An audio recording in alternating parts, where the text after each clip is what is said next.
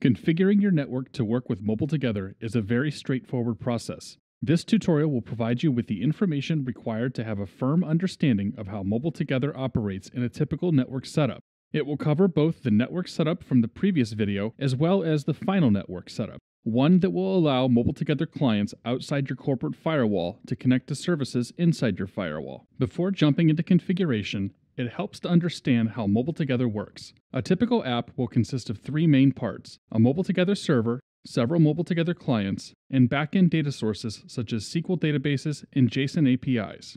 A client running a MobileTogether app will make a request to an instance of MobileTogether server running on-premise. The server handles all permissions and authentication, as well as making requests to any relevant backend data sources. It then sends a payload of data back to the client, which renders a mobile app on the user's mobile device. It's important to note that all communication happens via MobileTogether server. The client app never actually touches your backend data sources directly. In the previous tutorial, we went over the steps to set up a MobileTogether server installation residing inside your corporate firewall. In this example, we set up both the MobileTogether server and Altova license server on the same machine. All connections were limited to clients who were on the same network as the MobileTogether server, and as such, mobile devices on a cellular connection were unable to load apps.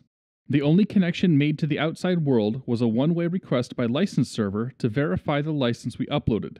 Our goal now is to make apps usable outside your corporate network. To do this, we recommend moving MobileTogether server inside your network's DMZ. We will also expect the server to be given a public-facing IP address in addition to a private internal address. Please also note that all of the ports listed in this guide are default ports. Every one of them can be changed to suit the needs of your network configuration. First, let's talk about Altova license server. This server can be on the same machine as MobileTogether server, but it does not have to be. For this tutorial, however, we will assume that it is on the same machine. License server will listen on port 8088. This port is used by administrators to connect via HTTP to administer the license server. License server will also communicate out to the Altova master license server on port 443, so please make sure this is open outbound. License server can optionally send emails to administrators, notifying them when licenses are about to expire and when other issues arise. If you choose to use this functionality, you will need to allow access to your SMTP server, defaulting to port 25.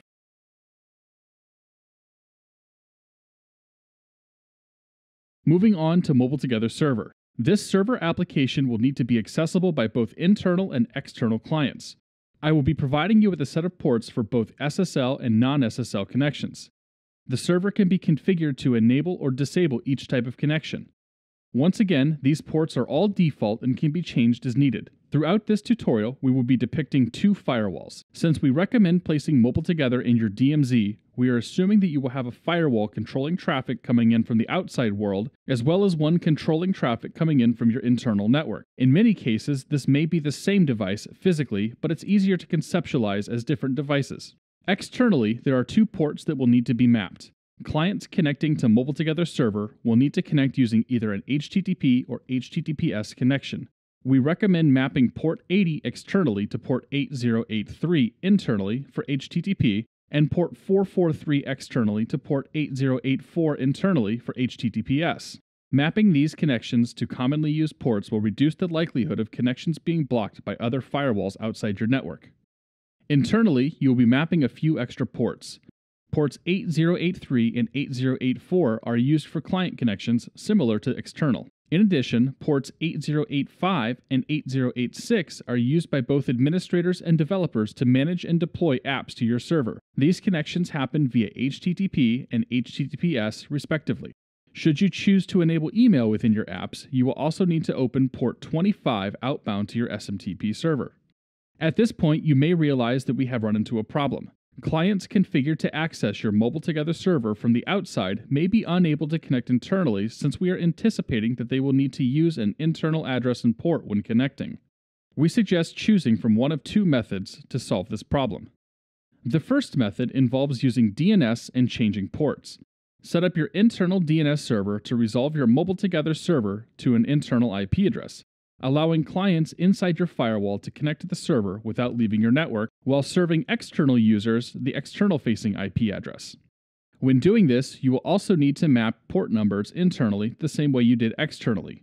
You can utilize the default ports to map them directly, remap the ports at the firewall, or change the port numbers MobileTogether server is listening on. I recommend remapping the port numbers at the firewall.